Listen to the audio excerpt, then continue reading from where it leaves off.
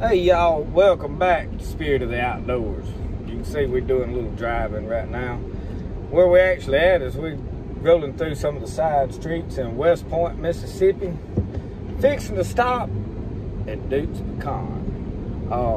Looks like we're gonna have a trapping job coming up pretty soon, doing some beavers. So what I want to do, y'all know that I mostly run a Duke 1.5 because I trap a lot of fox. That's what I mainly target on where I'm at and do most of my trapping around my place. But I've got four number 4 Dukes that I run. I want to try out those 650s, so I'm thinking I'm either gonna get me a couple of those 650s. Now they make an 850 now, but I have heard a few reports, and I don't know how widespread. They haven't been out long enough to know, but there's guys getting broke legs by beavers that's running those 850s. In my opinion, it's a little bit too much trap for me anyway. I don't need a trap that big, but I am going to see about getting me some 650s. So I'll show you where we're finna pull up. I don't know if they're gonna let me film on the inside. I probably not. I may sneak a clip or two, but I'm not planning on going in here and just like filming everything. But I will show you where I'm pulling up at right quick.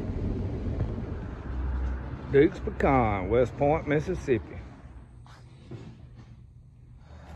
Well, while we was at it, we went ahead and got us some snares, 4 bottles, Cannon solution, some red fox urine, some beaver lure. Now I have 4 springs for a 330 Conibear.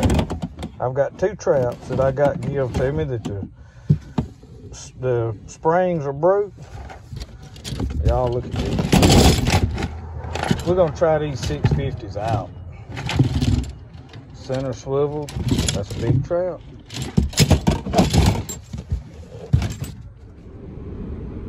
I don't know if y'all can see the building back there behind me, but we driving off from Duke's Pecan. I can't tell y'all what I spent on that little package of goodies.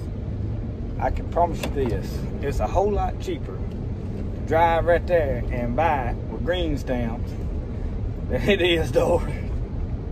But anyway, I just want to do a quick video while I was picking this stuff up. I know a lot of you trapping guys like to order Duke's traps, and I know there's a lot of people out there that hate Duke traps. I don't know what their deal is. You mentioned Duke traps and that's junk, but they're using these Bridgers and stuff, and they all made in Taiwan and whatnot. It ain't no different. So anyway, I love Duke traps. I'm always gonna trap with Duke traps as long as they make a decent trap. And that is a monster of a trap, I'll tell you. That's 650. They make an 850, but it's too much for me. But I'm looking forward to trying those out. I may do a video on replacing those springs on that 330, because like I said, I had 2 of them that were give to me and they were broke when I got them. I don't know how they got broke. I've never had one break, but they do offer parts, and they wouldn't. I think each spring may have been, I'll have to look back to see what he charged me. I don't know. They wasn't a whole lot. You can buy 2 replacement springs a whole lot cheaper than you can buy a new trap, if you mind to change them. But anyway, just a little quick video. We'll see y'all next time on Spirit of the Outdoors.